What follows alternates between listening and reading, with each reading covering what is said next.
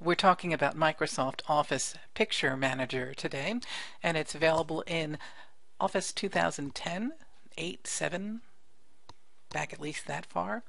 The way that you get to it is you right-click on the image you'd like to edit, go ahead and click on Open With, and then Microsoft Office 2010, which really doesn't tell you anything about image editing, but that's where it's located.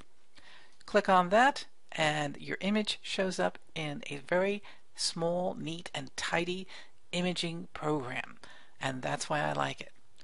There's not a whole lot going on in this program. If you click on Edit Pictures, this is where all the action is happening.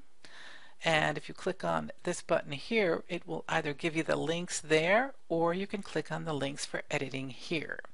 What's nice about this program too is in most of the tools there are many auto options followed by manual options. Right off the bat you have auto correct, and if you don't like the result that gives, you can always click on undo. As you click on undo, undo, undo, and further back, it removes your changes one by one. So if we click on brightness and contrast, once again there's an auto brightness, and then there are some manual options down here. Same thing goes with color, auto option, manual options, and usually sliders available here, or some up and down buttons. Go to crop, and it's as simple as just grabbing your image and cropping it this way, saying OK. But there are some manual options as well here. One of the things that I really like to use in this program is Resize. Some of us don't know that we really need to be sizing our images for different areas, like documents, like the web, and like email. So whether you're putting it on Facebook, or you're putting it on a website or a WordPress page, or you're sizing it just for email, it's good to know that you can do it quickly here by just choosing one of these options.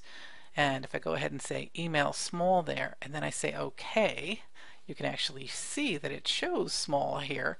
And if that's too small, you can always click undo and make another selection. There's also custom width and height and percentage of original width and height. One of the other things available here is compress pictures for documents, web pages, and email messages as well. This is a great little program. It comes with Microsoft Office 2010 and a few other versions below. And if you want to make simple but not hugely artistic changes to your images, then this might be the program for you.